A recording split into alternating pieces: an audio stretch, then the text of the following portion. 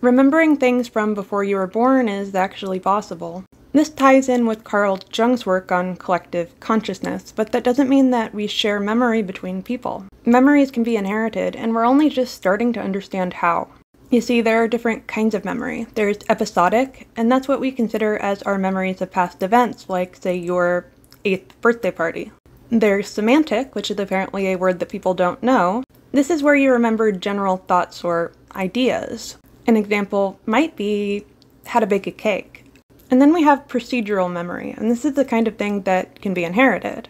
This is why children raised in total isolation can still learn how to walk. It's in your genetics. We as humanity recently found out that fearful memories can be inherited. Mice who have been shocked in the presence of, say, the smell of lavender will continue to be fearful of lavender even if they've never been exposed to it or the original great-grandparent that was shocked. And we know that your experiences can haunt your descendants. We've seen people who have been exposed to extremely stressful situations have offspring or grandchildren who are more likely to have anxiety or other psychiatric problems. If your grandparents suffered from starvation, you're more likely to be overweight or have diabetes.